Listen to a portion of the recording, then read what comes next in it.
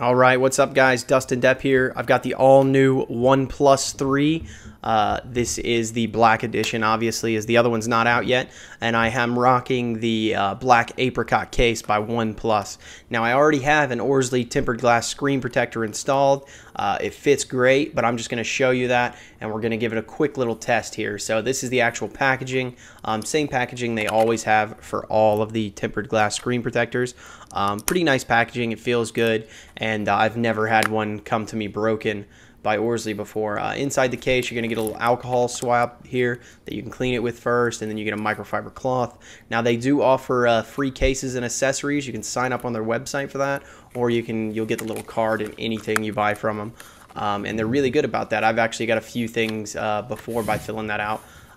So check it out. Now, this one is a little bit different than the ones they've done in the past. As you can see, this one is a colored one, so you really don't even notice that it's installed, which is what I love about it. Now, like I said, I've already got one installed, so we're going to test the one that I have installed already. Now, one of the highlights of this screen protector, and that I always recommend when it comes to tempered glass, is this has the rounded edges, so you don't really feel it when you pull from the top or the left, right, or the bottom. Now, I got a Gerber knife here. Let's go ahead and give this guy some scratches and see what it does.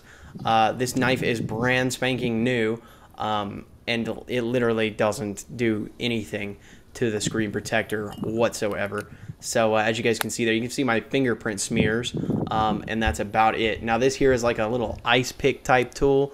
It is sharper than the knife on the point, but still, I'm not getting absolutely anything at all.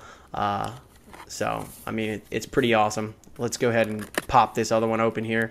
I'm gonna grab this microfiber cloth and just clean it off for you guys so you can actually see that there aren't any scratches. Now, there was a few scratches that I already had on there because I actually dropped it face down in the rocks when I was setting up for this video, and that is actually all that happened. And I dropped it from a good 4-foot height, and it was actually all right. I was worried I was gonna crack the screen protector, but I didn't. Now, another thing about Orzly's screen protectors that I love is the glue is super, super strong. As you can tell, I just cracked it pulling it off because it doesn't want to come off. But the highlight of that is that you don't get any air bubbles underneath it, so it doesn't even look like it's on, which I love. So I'm just going to suck this thing down here and start giving it some punctures and see if we can break through it. I'm hitting it pretty hard, as you guys can tell, and absolutely nothing, man. So pretty cool. Let me clean it up again, and yeah, there's nothing on it there. It's perfect. So I don't know, let's try this ice pick here. Give it a few good whacks. Still nothing. It's got great impact protection. Like I said, I dropped the phone just a minute ago and it was all right. And then we'll take the keys to it. A couple scratches with keys, they're not going to do anything. Now, the only thing I've got that can scratch it is the rock. The rock scratches it a little bit, but not too much. Once you clean it off, you can hardly even see it. So yeah, let's take care of this thing, man. So we just went ahead and smashed it up there. So maybe it's not hammer proof, but I totally recommend it, guys.